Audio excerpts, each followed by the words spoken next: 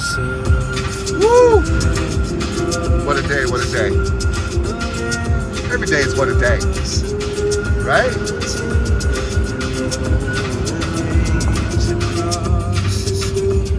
So I'm sitting here, you know, thinking about stuff from this song. It's called Analyze by Thom Yorke. Here, let's start it over so you can hear what he says in the beginning.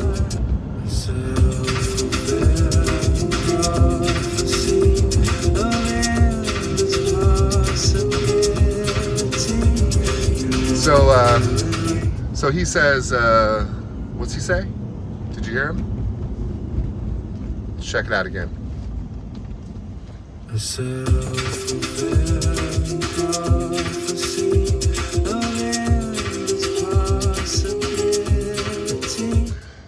A self-fulfilling prophecy of endless possibilities.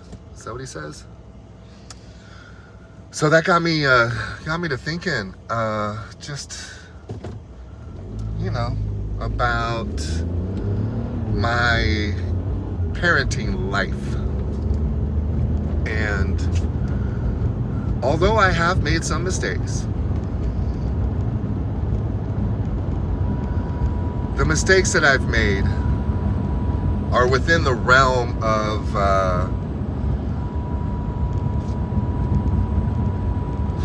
minimal impact.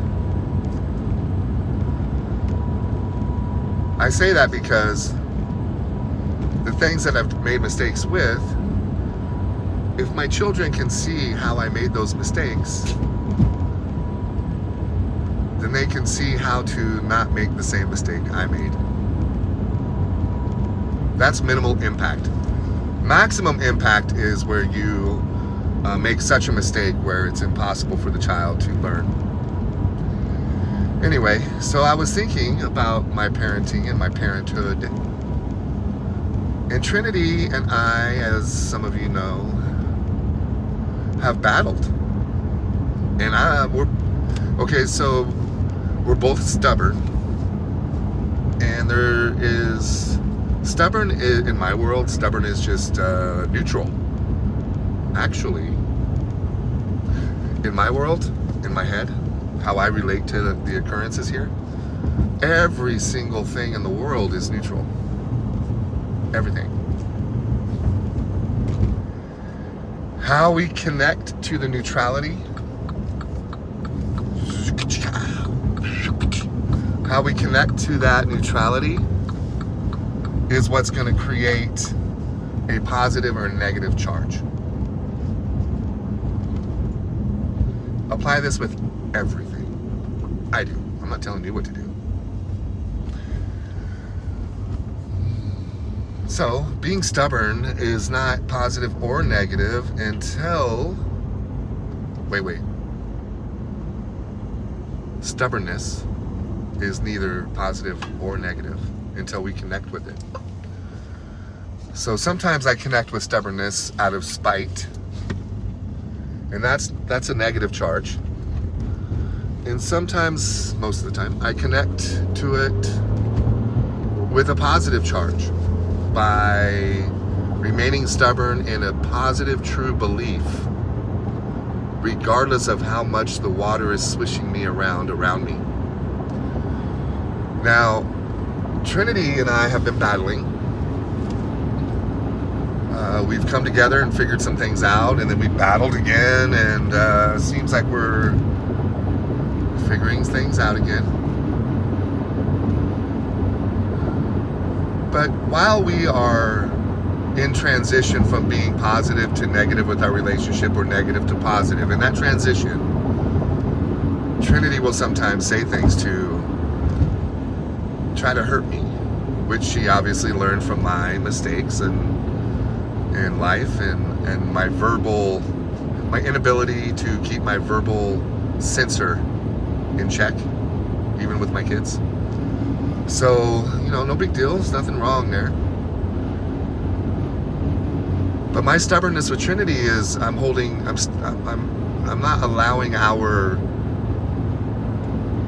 relationship to exist unless there is respect, gratitude, gratefulness, encouragement, acknowledgement, honesty, and truth.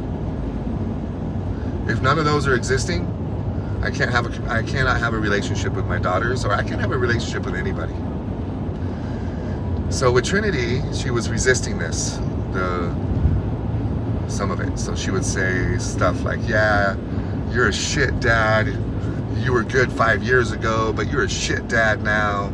You know, stuff like that, just out of anger in those transitional periods from a healthy relationship to an unhealthy relationship, from an unhealthy relationship to a healthy relationship, those two transitional periods. The thing is, I am very convicted in how I've been parenting.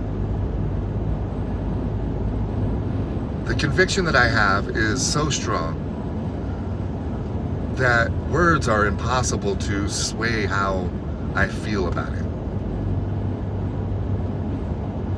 Impossible. So Trinity's words are falling on deaf ears, so to speak. I bring this up because I noticed that there is not a lot of conviction in some of the parents that I communicate with, and they're questioning themselves. They're questioning whether, oof, that sucks. They're questioning whether or not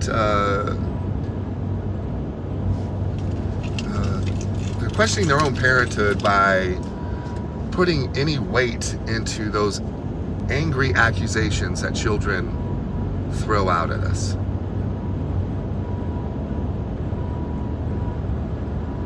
The lack of conviction reveals to me that you've not forgiven yourself for the mistakes that you've made as a parent. Being unable to forgive yourself for making the mistakes that you make as a parent can go back a little bit further to being unable to forgive yourself for the mistakes that you've made in your life. We all have a huge mistake in our lives. We all have one. The one that we're unable to forgive ourselves for, we pretend like we do by forgiving ourselves for everything else but that. I suggest discovering the profoundness of forgiveness. For real. Peace!